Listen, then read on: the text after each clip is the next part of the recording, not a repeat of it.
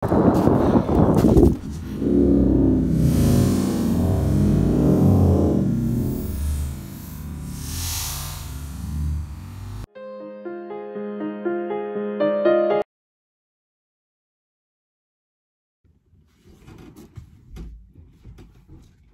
guys, dahil wala akong magawa ngayon mag-uncluttered ako sa mga handbag ko. Ito sinisegregate ko na sila. Hindi ko alam kung saan ko ilagay kasi puno na yung wardrobe ko ng mga gamit. Nagsusort out ako sa mga wardrobe ko kaya lang puno na. Dito ko sila ilagay. Dito sa loob. Ito yung mga dash bag niya. Ang dami mga dash bag. Naguluhan ako kung anong gagawin ko dito. I'm feeling tired.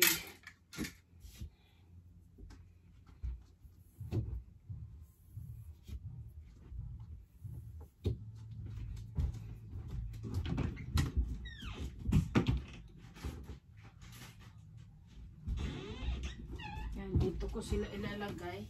Kaya lang madideform sila kasi wala talagang lagyanan bawat isa sa kanila. Pero sayang, madideform. Pero wala tayong magawa. Walang malagyan eh. So, may ano ako. Ito yung MK ko na nabili ko. Saan ko ito nabili? Sa France yata. Oo. Marami akong mga MK collection na bag. Iba-ibang klase. Pero ang pinakamahal kong bag is ito yung Louis Vuitton ko. Napakamahal yan. Ito din. Hindi ko na matandaan kung magkano presyo nito. Ito. Saka, ito din. I like it because very handy. Saka yung mga Michael Kors ko, ito marami sila. Mahilig ako sa mga maliliit din. Yan. Wala ako sa mood magluto ngayon kasi tinatamad ako. I'm not feeling, I feel bored. Kaya wala akong magawa. Ito, gustong-gustong kulay ko. Nag-iisang laurel, rough laurel. Paborito ko to. Kaya lang, yung style niya ba, parang, yung kulay gusto-gusto ko. Yung style niya is not handy kasi, anong tawag nito? Open siya. Ganyan, open. So, mahilig ako sa malalaking bag. At kung malaki, malaki talaga. Kung maliit, maliit din. I like it. Very handy. Yan. Yan lang guys. Hindi ko alam kung paano ko to gagawin mag-sort it out. Naiinis na ako sa wardrobe ko. Yan, ito yung pinakamahal na handbag ko. Which is, I deserve to have this. Pero, be practical na ngayon. Anhin mo yung mamahaling bag, wala ka namang pera sa bangkong nakaipon. Yan. Ito lang din, itong mga dash bag. Yan ako. Ito, ang daming mga dash bag. Ito, nag-iisang Teddy Blake ko. Yung dkny. May tatlo akong dkny na handbag. Isang Coach. Nabili ko to siya sa Hong Kong. Nung nag-holiday ako sa Hong Kong. Ito, nabili ko siya nung sale. I think it was 280 down to 260. Ito, Michael Kors. Lahat. Dito siya. Ito ang pinakapaborito kong wallet na Michael Kors. Ayan, mga handbag. Yan. Mahilig ako sa pula. Ito, mga lacoste. Mahilig ako sa lacoste. Iba-iba, mahilig ako sa pula. Uy, may pera pala dito. May perang nakatago. Ito, terno din siya. Ay, may pera pala ako. Ito, terno din sila. Yan, ang guest ko. Marami akong kippling dyan. Kaya nahirapan akong mag-arrange nito. Kasi, yung pag nilagay ko sila, nadideform, nilagay ko sila sa wardrobe, nadideform sila, wala naman akong malagyan kasi wala akong walk-in wardrobe. So, tapos, Kung ano yung lagi kong, ano kasi ako parang typical person na kung anong gusto ko, yung lagi kong ginagamit. Yan. Ito is very nice. I think I bought this one. Yeah, I bought this one in Hong Kong. Sale. Ano is, yeah, it's not sale. I don't remember it is sale. Yan. Kaya, uncluttered muna tayo sa mga wardrobe natin ngayon. Walang magawa kasi. Ayan, tapos ko na silang nilagay dyan. Nagkalambitin silang lahat dyan. Yan. Wala akong maisip kung saan nilagay kasi hindi naman pwede akong makapaglagay ng isa pang wardrobe para talaga lang sa handbag ko kasi ang liit ng bahay. Ayan, ginaganon ko na lang dyan. Yan, tinup-tupi-tupi ko na lang sila lahat. Yung mga mafo-fold. Minsan nga nadideform sila. Ito, lagi kong ginagamit. My favorite talaga. Yan, nakalambitin na lang sila. Kasi I have no choice. I haven't got space to place another wardrobe for my handbag. Saka yung mga sapatos ko nandyan lahat. Nasa iba pa yung ano. Ako kasi, hindi ako girly. Hindi ako yung taong napaka-feminine.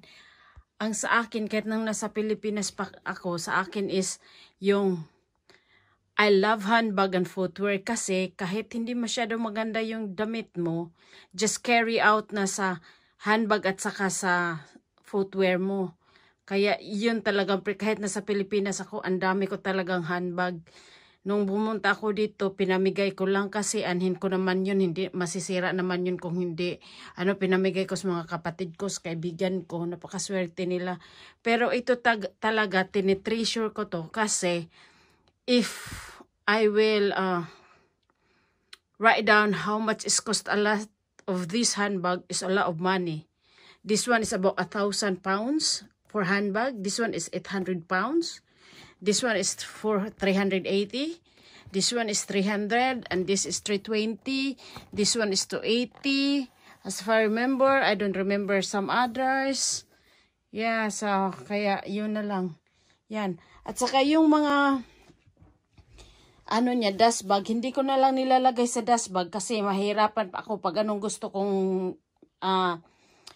gagamitin na bag. So, ikikip ko lang yan. I-set aside ko siya para i-save for next time na magano ako uli, declutter ako uli, baka magpaisipan ko na lagay sa dust bag. Dito naman kasi wala namang dust. Kaya, okay lang. Saka yung microphone ko, andyan. Ready na yan, kakanta ko mamaya. Ito lang, wala kasing magawa dahil nagkwa-quarantine tayo for 3 days. Sana everything will be fine. Kaya kayo dyan, mag-ingat kayo bago ako matulog ngayon. Mag-prayer-rosary muna ako. Wala naman tayong ibang panglaban kundi mag-pray lang. Kasi kung talagang in God's will talaga, kung kahit anong gagawin natin, kahit natatakot tayo, anong careful na be safe na ginagawa natin, kung talagang si bro ang talagang ayan, nanood ako kay Pinay truck. Ano ba yun? Ano yung pinapanood ko? Yung isang vlogger din na Filipina Trucker. Yeah, Filipina Trucker. Nanood ako sa kanya. Yan. Wala tayong magawa. Kung talagang panahon na talaga. Pero, alam mo, sa totoo lang ngayon, itong, kailangan na nating magdasal. Magdasal na sulim talaga na kung sa lahat ng mga nangyayari dito, hindi lang kagustuhan natin, kundi may sign yan na dapat magbago na tayo sa buhay. Okay guys, salamat for watching. Wala lang magawa ang lola ninyo. Bye. Take the volume right out. You can watch it. Kain na tayo guys. Tapos na ako nag-unclutter sa mga handbag ko. Napagod ako. Ito yung dinner ko. Isang pork chop with Jack Daniel barbecue sauce, carrots, 1 potato and 1 bread, and parsnip.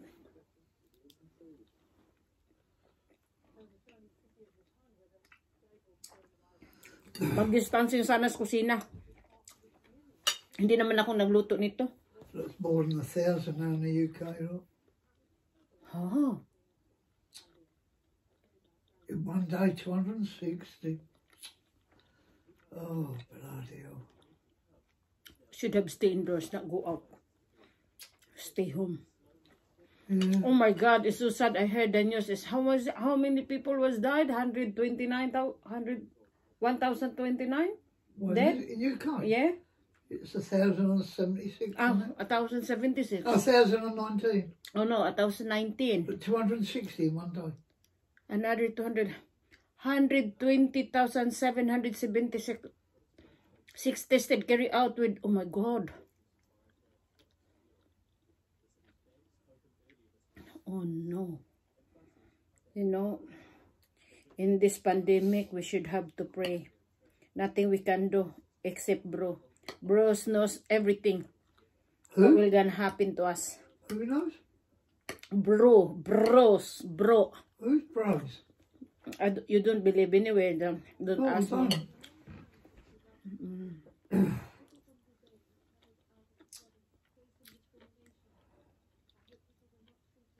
More than 1,000 people now died from coronavirus in the UK. Yeah.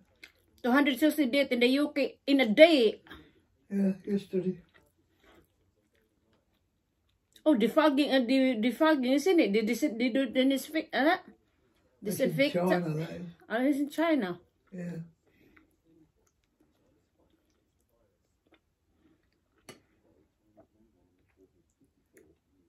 Hindi ako nagluto nito. Nilaga lang naman itong mga vegetables. Kain tayo ng healthy food para All down to China, this is. strong yung immune system natin. Wala namang iba kundi cabbage, carrots, parsnip.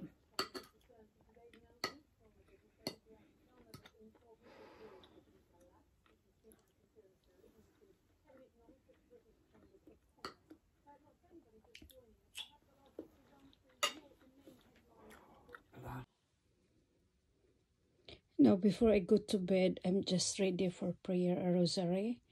Kasi ito lang ang panlaban natin sa mga nangyayari sa mundo. Kailangan nating magdasal. Kahit nasaan kayo, hindi ninyo kailangan na pupunta ng simbahan. Wherever you are, you have to have a solemn prayer. Kasi kahit sabihin natin natatakot tayo, wala tayong magawa kung hindi. May rason talaga kung bakit ganito all over the globe talaga ang nangyari.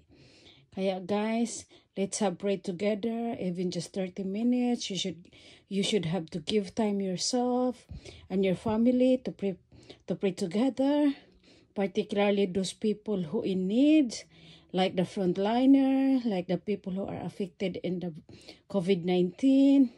Ganyan lang guys. Katapos ko na kasing nag-uncluttered sa mga bag ko. So, yun, magdasal tayo bago matulog.